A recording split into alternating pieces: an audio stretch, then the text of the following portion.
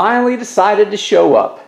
This is the Cold Case Radiator that I ordered back in July 1st, and then now it's the beginning of September. So here we go. I've already popped the staples, but I really haven't looked inside. So let's see. Boxes inside of boxes.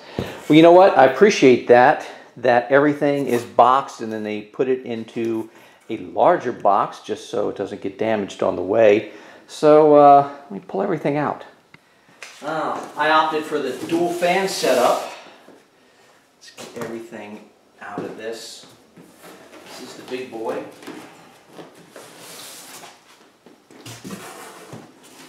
Very nice. Dual fans. What do we got? Warning, warranty information, and some nuts and bolts and instructions. That's nice. So, I'm not going to knock everything out of the box, but I'm not putting anything together just yet. I do want to make sure they don't mess around and make sure this thing stays together. There we go.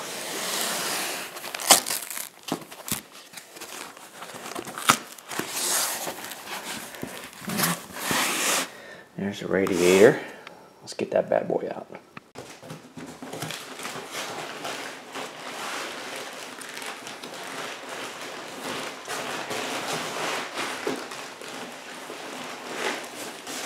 Especially on big ticket items like this, even if I'm not ready to use it, I want to get it out of the container. And I want to make sure that it's not damaged. Because this thing showed up, so it wasn't like I had to sign for it.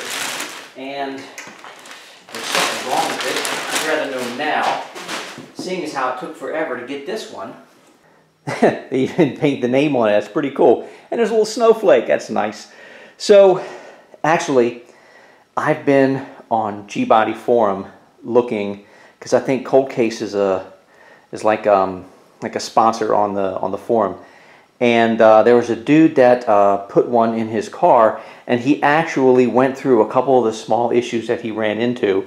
So kind of, I realize now some of the stuff that I might have to deal with. Thank you for doing it first. I'm definitely going to learn from what you went through. But I just wanted to check it real quick. Make sure all the bungs look good. Everything is tigged up nice. The factory trans connections, upper and lower radiator hose connections. It's even got Cold Case stamped into the side tank. Yeah, okay. Doesn't look like there's any damage with that. That's what I was making sure. Just didn't want to make sure it didn't have any bumps or bruises in transit. This is the fan shroud, I believe. This is why I had to make my own. Because it comes with this. Let's get this out of the tape.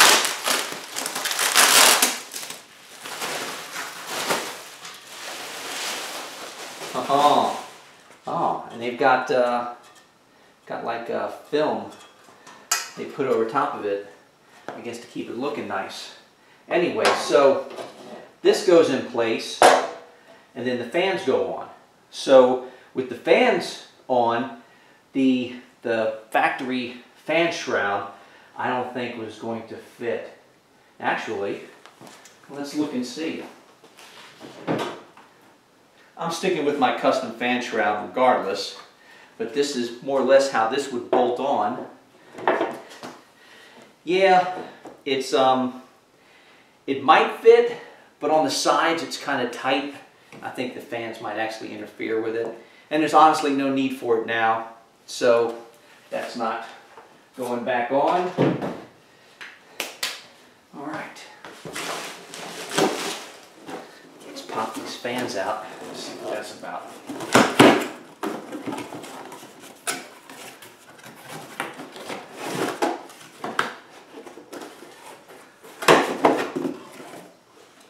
Nice. And the fans just bolt in place. nice. It's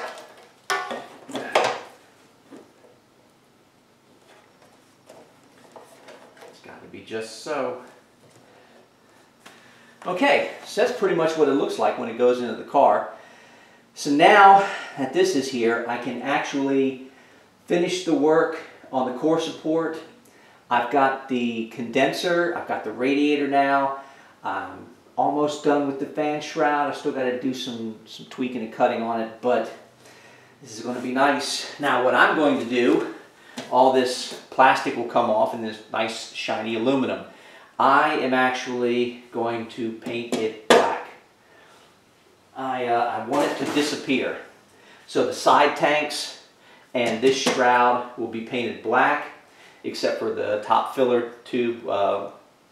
That's the only thing that's going to remain the aluminum color, but everything else I'm going to paint it black. Don't think I need to worry about the center fins, because the condenser will be in front of it. So I'll paint the condenser black, and that's going to be on the front side of this. You'll never see the radiator, so there's no point painting the radiator. That'll be fine. I'll just leave it the way it is. But I'm going to paint this all, well, there's like a radiator. There's a radiator paint Eastwood sells. I guess it's supposed to be a thinner film. I think it's really for like the center fins, so it doesn't like clog up the fins with paint. It goes on real thin. But I may use that on the side tanks as well. Either that, or I'm just going to use Eastwood's Underhood black. This is all going to be black. You'll have the fan shroud at the top, so you really won't see it. I'm trying to decide. I'm going to get an Oldsmobile emblem, like a grill emblem, and I'm going to put it either here at the top or I'm going to put it at the bottom. I have to decide. If it's here at the top with the fan shroud on, you may never see it, but I'll know it's there. That's good enough. Or either that, or I'll put it at the bottom where it's a little bit more noticeable.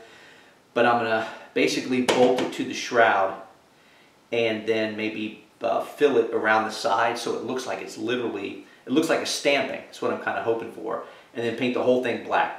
Emblem, everything, so it just looks black. So then it looks, maybe I'll put it down here, then it looks like it's a stamped Olds Rocket emblem in there. I think that would be kind of cool. So that's the idea. We'll see how that works. I've got an emblem coming, and when that shows up, I've got to figure out what to do with it, because it's actually curved, because the front of the, I think it's a grill emblem from like a 71 Cutlass, so it's curved, or it's arched at the front, because that's how the front grill where it mounts is at. So I need to bend it and flatten it. So we'll see when that comes in. But this is good. Finally got this thing in. I've been waiting a while for this. I'm happy. All right. Well, I'm just going to wait till the emblem shows up. When the emblem shows up, then I'll get back to work.